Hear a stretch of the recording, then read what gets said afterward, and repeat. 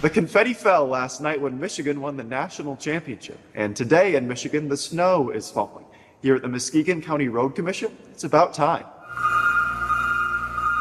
All the crews are rearing and ready. Feels like it hasn't snowed since 1997, when the Wolverines won their last championship. Before Monday night, that is. They're asking me each day, when's the snow coming? We want to get in the trucks. But after a warm start to winter, Drew Nichols and the Muskegon County Road Commission are finally moving snow and loading salt.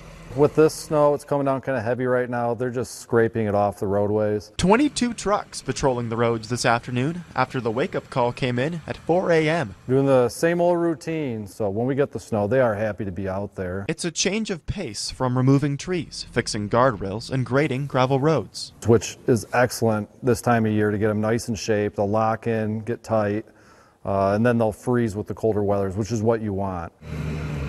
But as long as the snow falls, and there might be a few inches this weekend, the Road Commission will be behind the wheel. So we're always ready for something. You can't plan the future, but you can sort of be prepared for it. Got to work with what Mother Nature is dealing with you. In Muskegon County, Sam Lanstra, Fox 17 News.